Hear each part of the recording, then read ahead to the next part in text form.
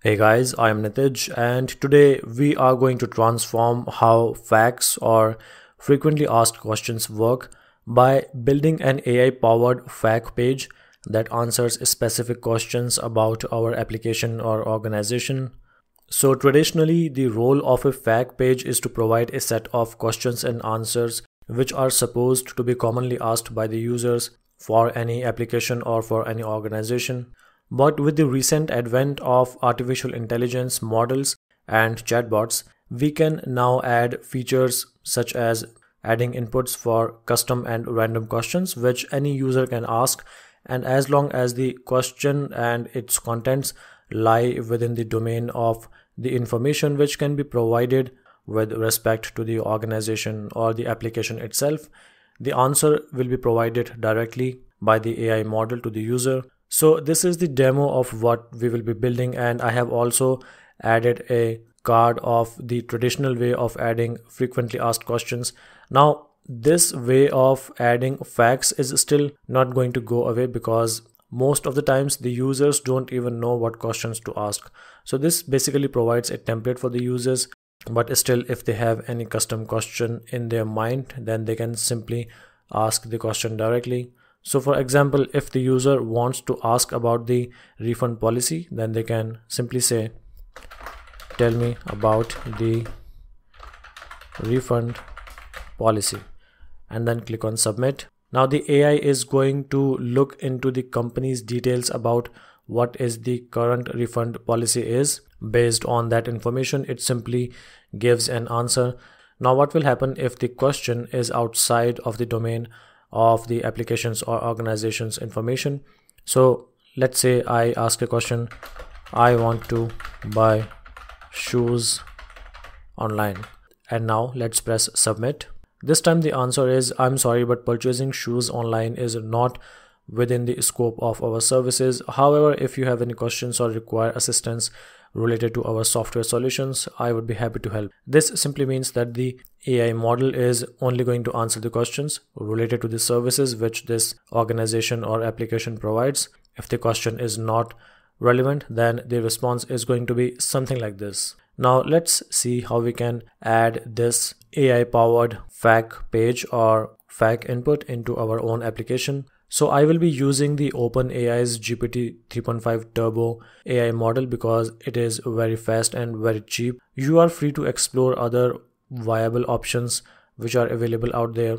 They could be proprietary or open source, or maybe your own model hosted on your own server. Whatever the case may be, the usage is going to be similar, where we just provide a set of prompt inputs and then the LLM is going to work on those prompt inputs to provide us the response. Alright, so this is Visual Studio Code, and the first thing I will do here is to add two folders. The first one is going to be for our React client, and the second one is going to be for our Node.js backend server. I'm going to open up a terminal to create a new React app. So first let's cd into the client folder. So cd client and then npx create React app and then AI fact.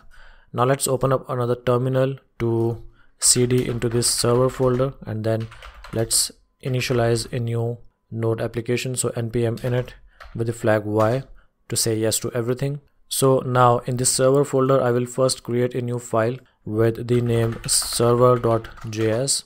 Let's first start to implement our server first while the create React app is setting up our front-end application. So for server, we need to first install a few dependencies, which are going to be npm install and then express for the application, CORS for cross origin resource sharing, and OpenAI to be able to make the OpenAI model requests. So in server.js, first I will fetch the dependency of express, and then I will create a new express app by calling app equals to new express. Now let's fetch other dependencies as well, like for CORS and for OpenAI. This backend app is going to be running on localhost port 3001. Let's use the CORS middleware so that our React frontend will be able to call the APIs exposed in our Node.js backend. Alright, next I'm going to add the endpoint, which is going to be API and then fact, and now this is going to call a callback function with the arguments of request and response. So before I do anything else, let me just list out what we will be doing over here. First, we will be reading the app details from a file which we will be using in the prompt that we will provide to the AI model. Then we will call the AI API model, and then we will simply return the AI's response. Now, instead of hard coding the companies or applications information, I'm just going to create a new folder in the server folder with the name company, and I will then create a new file with the name features.txt. Now this text file is going to contain all of the company's details from which the AI model is going to answer the questions. So I'm just going to paste fictional company information, which is the Cloud Net Solutions. Okay, so first we will read the details from the file. So for that we are going to require the fs module. So let's import that first. So const fs equals to require fs. Now to read the file, we just need to write fs.read file, and then we need to provide the path, which is the company, and then features.txt.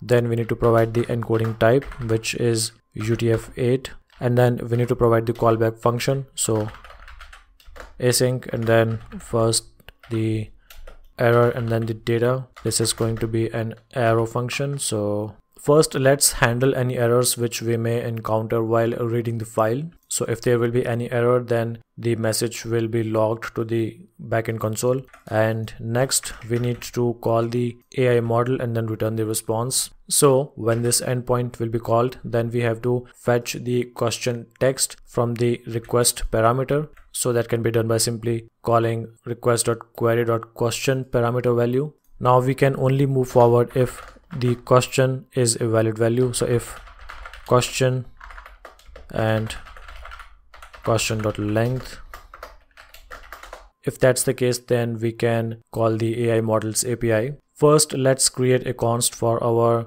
OpenAI's API key that we will be using for the API requests. Now this is a secret. So instead of hard coding it like I'm doing over here for the sake of this video, you can either save it in the DevOps pipelines environment variable, or you can also use a dedicated key manager.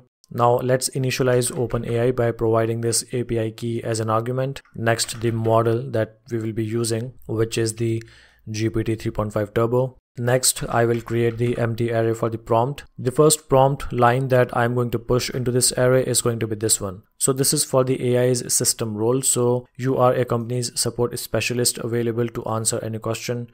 Only answer from the following, from the following company details and nothing else.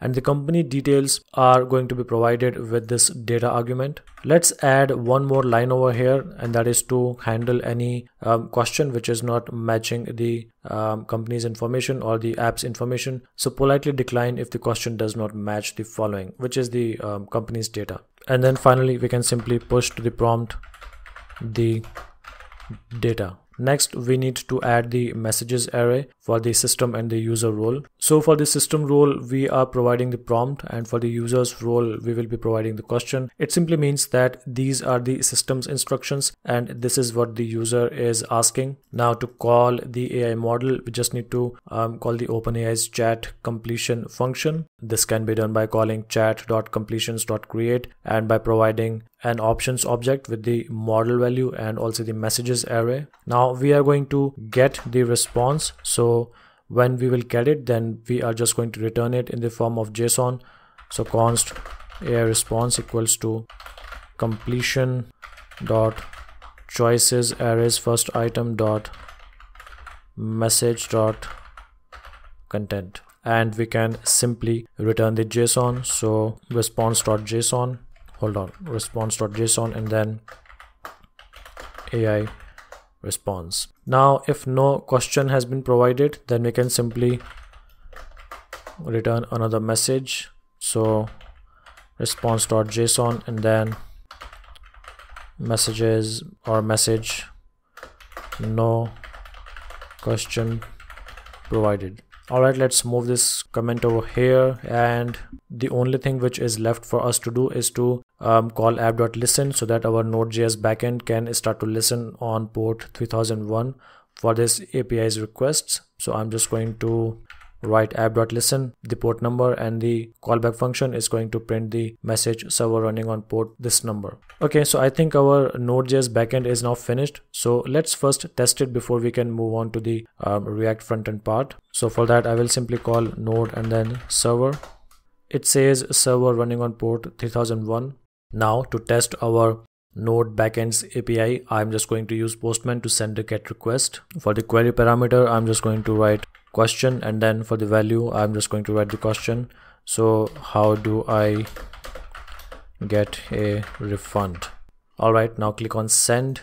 So we have a response which says to initiate a refund, please ensure that you are within the terms of our cancellation policy. And yeah, I think the backend API is working. Now it's time to implement our React frontend.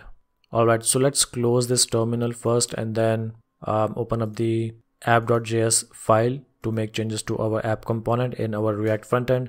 Now I'm going to remove this header from over here, and let's also remove this logo import. I will be creating a new component with the name question card, which is going to contain the input for our AI driven FAQ. So let's do that. First, let's add a bunch of state variables. The first one that we are going to need is for the question input.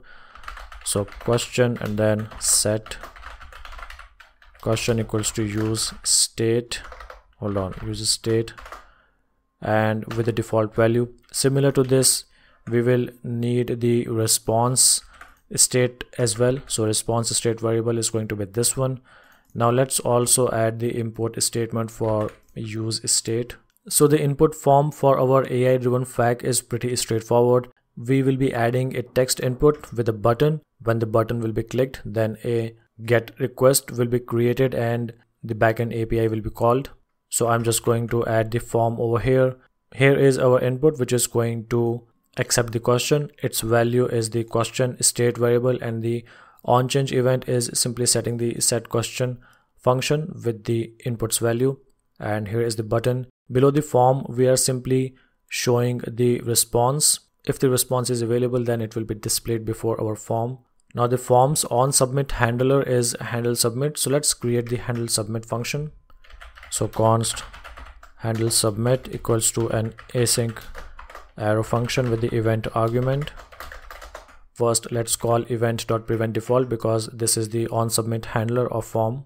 Now to fetch the response, I'm just going to write const response equals to await. We will be using the fetch API, so fetch, and then this is going to be a template string because we are going to use the question in this template string. So http and then localhost, and the port number is 3001 for our Node backend, and this is our API endpoint, API and then FAQ. Now let's provide the question as the query parameter. So question equals to, now let's provide the question value, and we will be using the encode URI component function to make sure that the question text is properly encoded when we are using it as a query parameter. So we just need to provide question as an argument over here. So question, and then hold on, in the next line we are just going to call response.json to get the data. So const data equals to response.json. Now when we have the data, then we can simply set the response state variable by fetching the value of data.ai response, because remember we were returning the AI's response in the AI response property, this one.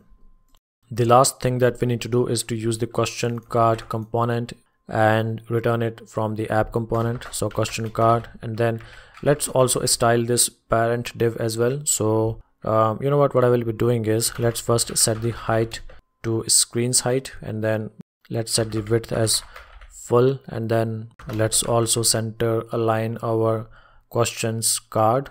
Let's now save it and then open up the terminal to run our React app. So cd AI FAQ and then run npm and then start. So this is how the app is looking, but our card is still not vertically sender aligned. So let's see why that is not the case. Okay, I think I also need to add flex over here. So these are all the Tailwind classes which I'm using, and I have already installed Tailwind in the background. So this is how our AI driven fact page is looking. Now let's simply start by saying hello to our AI model. Click on submit. So there seems to be some error, and let's find out what this is about. So in this code I have made two mistakes. First one is, instead of HTTP I have added HTTPS out of habit, and the second one is we need to write the await keyword over here because this is also going to return a promise. Now let's save. Okay, now let's try again. For hello, click submit. It says, hello, how can I assist you with CloudNet Solutions software services today? So let's open up the company's feature.txt file to ask something which is already over here. So I'm going to ask about the 24/7 support. Okay, so tell me about your customer support metrics. Press submit. It says, at CloudNet Solutions we take great pride in our customer support metrics. Our commitment to excellence is reflected in and the information which should be already in the features.txt file. Now let's ask something irrelevant like, what color is my shirt? It says, I'm here to assist with inquiries related to CloudNet Solutions software services and policies. If you have any questions, then please feel free to ask. It means that our AI driven FAQ is simply refusing to answer any irrelevant questions and is only answering from the content that we have provided within the prompt. And that is how, my friends, you build a smart AI powered frequently asked questions page, which is tailor-made for providing specific information about your application or your organization. So if you liked this tutorial and you think it helped you, then please consider subscribing to this channel. It's a great way to support me and also to stay updated with more such content. Thank you for watching and happy coding.